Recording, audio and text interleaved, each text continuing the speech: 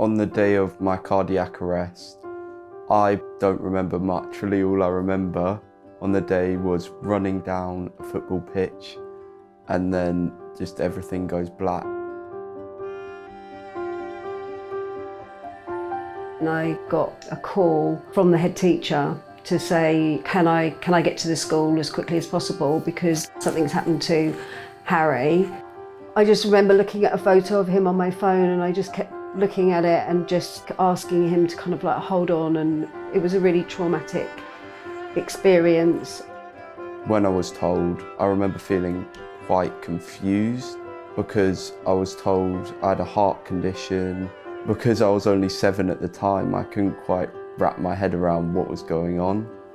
Honestly, sometimes it was quite scary. The only way I coped was through family and friends who were always there to support me no matter what.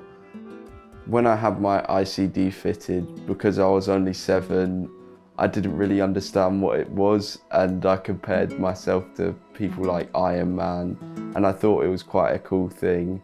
The British Heart Foundation is really inspiring to me, and I'm really proud that there are places like that that are doing research into a variety of heart conditions. I am so proud of Harry, and I thought I'd lost him. I can just remember thinking, God, even if he just gets to his 40th birthday, I'd be so grateful after what I experienced. We've gone past that now and he's just this amazing boy.